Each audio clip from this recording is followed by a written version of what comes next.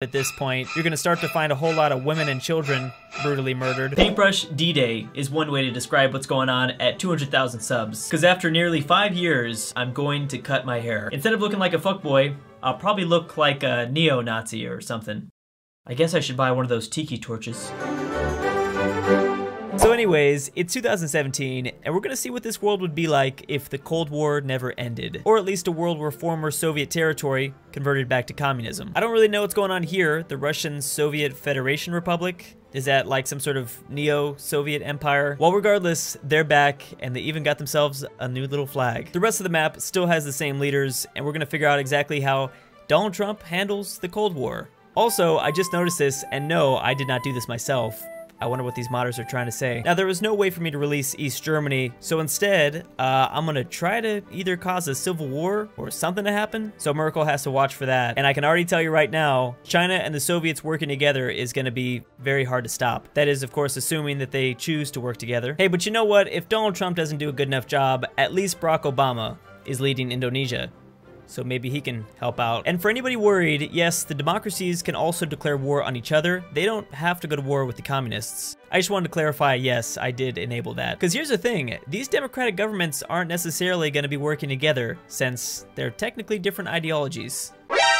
Look at that. Well, there goes the UK. Communism has already made it to the British Isles. I know technically I could have just reformed the Soviet Union by giving back these countries, but I had a feeling this would be a little more interesting if I didn't do that. And here's our first ideological war with Hungary going after Slovenia. Come on, Mexico, it's barely been the first year. You're already being a dick. And now we have Greece versus Bulgaria, which, yeah, it's not gonna work out too well for Bulgaria. I love how Greece just annexed this whole country, but Slovenia was just puppeted. So this might just go ahead and lead to World War III, as it normally does in Millennium Dawn. But at least we got some action in South America, so I'll take it. That's a pretty badass name. Red Khmer Cambodia, declaring war on Laos. But there is clearly a lot of infighting between the communist nations. You know, maybe I need to be more careful what I ask for. This is disgusting. Pakistan is invading Afghanistan, which would give them a new border, and they better be careful. A new Warsaw Pact was just created with the European Association of Workers, and this is very bad news for the rest of the world. Now that's a really strange war. I don't think I've seen these guys pop up ever before, and I think that's probably because they are one little island in the Caribbean. We also can't forget the foothold communism has inside of Cuba. Bring those missiles back, and don't be a bitch like your brother. Bangladesh is invading Burma, and I don't get how this is happening. Now Greece is gonna take Albania, which, man, they're having a pretty good game. And now here goes the creation of NATO in 2017. And slowly, one by one, all these countries are beginning to join. Or, wait a second, France is, that's a different color, isn't it? Okay, yeah, didn't realize that. France formed their own shit, and I didn't even know. They're at war with Spain. Well, okay, nice job. Now there's infighting between the Europeans and most of the other democracies. So Macron here is about to get his ass kicked. So I think the rest of the communist nations should start joining this faction, because this new NATO is starting to get pretty powerful. I think one of the more interesting parts of this scenario is how would modern day Islam impact this modern day Cold War? Because technically speaking, they can just form their own faction and do their own thing. And of course, North Korea won over South Korea. Kim Jong-un had a lot more support this time, I'm assuming. Oh, that's right. I forgot about this What That Mouth Do guy. He's also communist, but he's leading South Korea, which makes me think he's like a weird evil twin to Kim Jong-un. If Kim Jong-un could have an evil twin. Okay, didn't notice this one. Sweden went back to a monarchy in 2020. They also just declared war on Estonia, which means they might cause World War III. Oh man, Morocco's in kind of a tough situation. This is two separate wars. What the fuck? This is not EU4. So I probably should have anticipated this. It has been 4 years into this campaign. Ethiopia went communist, so a lot of nations are starting to switch their ideologies. So we were kind of right. The African Union of Allah has formed. Oh, come on, guys. Sweden, this is the type of shit we're talking about. This is why people make fun of you. You're doing this to yourself. Mongolia probably should have built their own shitty wall, because China's about to take them out. There's also been this weird kind of surge of new factions forming that, you know, aren't a part of the main two. Well, it doesn't matter. World War III just started because Greece declared war on Romania. And so it begins, I think, as soon as everyone gets called into this conflict. So at this point, it's the Chinese and the Soviets at war with this new NATO. Oh my God. Okay. So the Zodiac Killer was elected president of the US. All right, communists, just fucking give up at this point. You're gonna start to find a whole lot of women and children brutally murdered. Oh man, the amount of incest porn that's being watched in the White House. Damn, Kevin from The Office really got his shit together. Well, now we definitely know the real JFK files will never be released. Ted Cruz's dad was the second shooter. Anyways, so I guess Brazil is now trying to expand their borders a bit. Incredibly enough, I think they're gonna get even more hideous than they were before. Iran, really? Why would you join this? Well, I guess either way, now both the major factions have more minor problems to deal with. Well, there you go, communists. At least you got Czechoslovakia back, even though they're now two separate countries. Okay, what the hell is this? Clearly Neo-NATO did something right.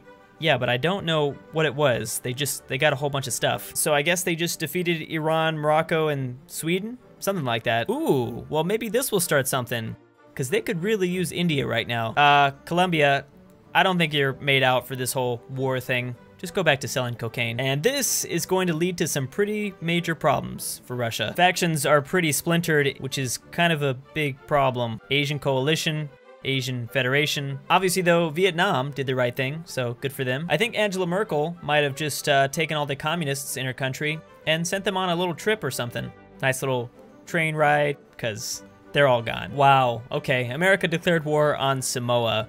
Was that necessary, guys? I think you have enough football players. And in terms of the Greek-Romanian War, or basically World War III, yeah, I think the democracies have won. It is basically just the US putting everyone on their back, but that seems to be working. They've already capitulated several places on the other side. Okay, how did that happen? Austria went communist? Yeah, I think they just lost a war with Ukraine, but no side joined a faction. And as I've shown before, I think this is the front where the Americans would have the most success. You know, for being a game where I only changed the ideology of each nation, this ended up working out surprisingly well. Both NATO and the Warsaw Pact were basically formed, and then Africa and South America stayed pretty much neutral. India, though, was the big one, which I think would eventually go to the Americans. They are conservative. I actually think China, Vietnam, and North Korea would be the hardest to take out. I think Russia would fall probably pretty soon, but the manpower in this region is just way too much. I mean, yeah, as you can see, the Soviets already ran out. They don't have nothing left. I wonder if the communist faction is trying not to allow Ukraine or Poland to join,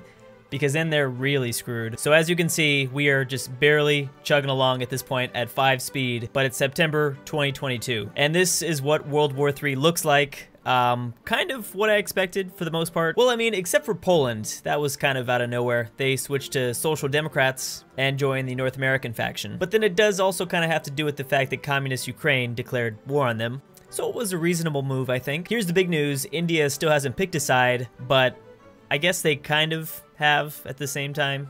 Yeah, they're a bunch of communist sympathizers. The Saudis are one of the only nations kind of doing their own thing. They also took out Yemen or Oman. And now South Africa just joined the Soviets and China, which is pretty surprising since they're social democrats. Kim Jong-un is still not aligned after 5 years of this campaign. He's also not helping anybody. He doesn't have any volunteers. Wow, okay, maybe he's not that fucking bad. Maybe all he wants to do is somewhat unify Korea, and then he becomes kind of a chill guy. Whereas Shinzo, on the other hand, might not be a part of a faction, but he's basically helping every single democracy in this world. And here goes the brilliant AI as this American division sits there with nobody in front of them and the enemy's capital only a few provinces away. Well, nonetheless, I'm sure the USA will take out Russia, and it would take probably forever for them to get China. But you did it, Lion Ted. You managed somehow to get us through the Cold War. You know, we also haven't talked about the fact that Donald Trump probably got impeached or was assassinated, because Ted arrived before that 2020 election. Luckily for Ethiopia, they should be able to survive for quite some time. It's gonna be difficult for anyone to get over here. Because South Africa, on the other hand, is a different story. I do want to bring attention to Greece, who I think had like their best Millennium Dawn game ever, even though it's not even that impressive. So anyways, guys, obviously with these Cold War scenarios, we're gonna get ourselves involved in an endless war. I think that's pretty much expected every time. Don't forget, 200K for Paintbrush D-Day. It seems like for the most part, people really want to see it. So anyways, guys, thanks for watching, and I'll see you next time. And of course, big thanks to Neo, Wyone, Destiny Fucker 9000, Jacob W, Elfie, Stormblade, Ethan J, Kirby, Humor Demon, Namir, Stefan M, and Furry Cruz for being my crack daddies.